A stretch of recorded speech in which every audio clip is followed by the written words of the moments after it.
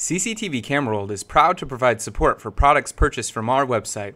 If you purchased your product from another vendor, please contact the vendor you purchased from for further assistance.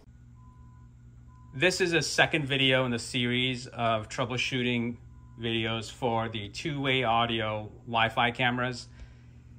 Usually these cameras work flawlessly. Sometimes customers might delete a camera or they may change a setting that causes the camera to drop. So that's why we make these videos, to help our customers be able to reconnect their cameras. So here's what's going on. When you have a wireless camera, specifically this two-way audio Avalonics Premium Series, it's the WC4MPSA.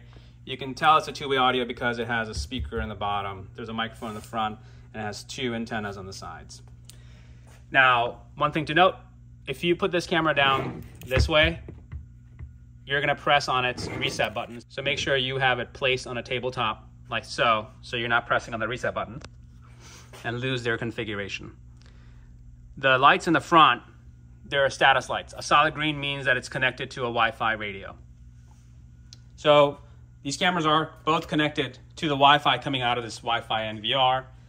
And for some reason, I'm simulating this. You may have an issue where you only have one camera being able to be seen and the other one just doesn't work. You can't figure it out. In one of the first videos we made, we show how you could do a device search, and if the camera is showing that solid green light in the front and you do device search, you can click and add it. And life is happy and easy, and all you do is you get video from the camera after this red dot turns green for that camera, and you got video from it.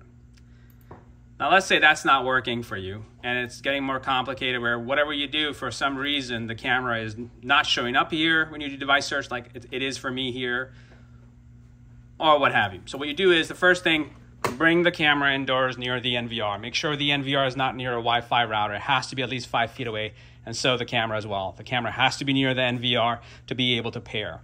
Now what I'm going to show you is how to reset this two-way audio Avalonics Premium Series wireless security camera, the model WC4MPSA.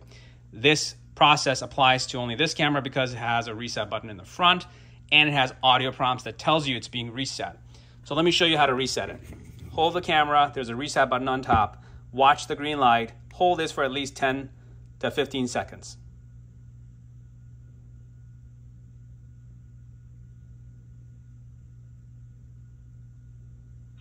Device is undergoing hard reset. So it will give you this prompt when it's going under a hard reset, and these audio prompts really are helpful in that regard. So right now it's booting up, that's what the red light is doing. Now while it's doing that, what you need to do is go over to your NVR, use your mouse connected to it, right click somewhere, don't click on this plus sign, right click, go to wireless pairing, and let this run for about 2 minutes, where the NVR is actively seeking out, trying to connect new cameras.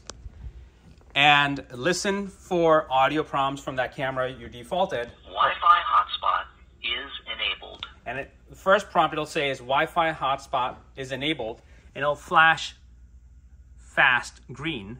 That's telling you that it has this option where you can successfully connected to network. So that has an option for you to connect your cell phone to it. But here, what happened is, while I had the wireless pairing on, this thing then turned into a solid light and gave me that audio prompt that successfully connected.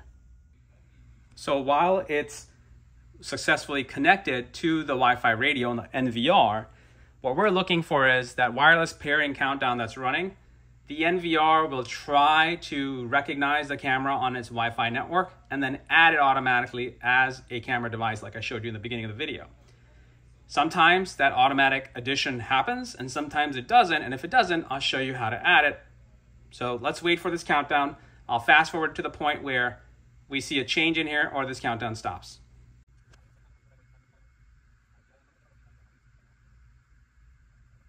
So now the countdown is about to be completed.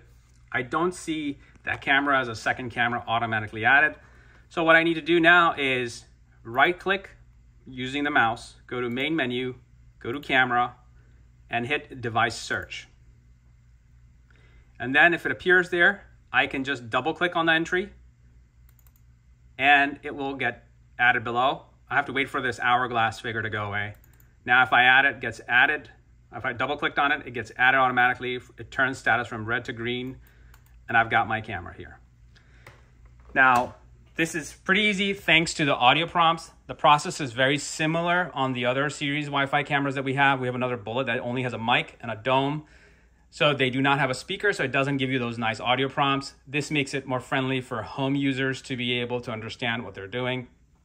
So this video shows you how to default just the camera and reconnect it to the Wi-Fi NVR, and then add it as a camera entry. And that's pretty much it. Be sure to check out other videos we make as we go along to help customers out.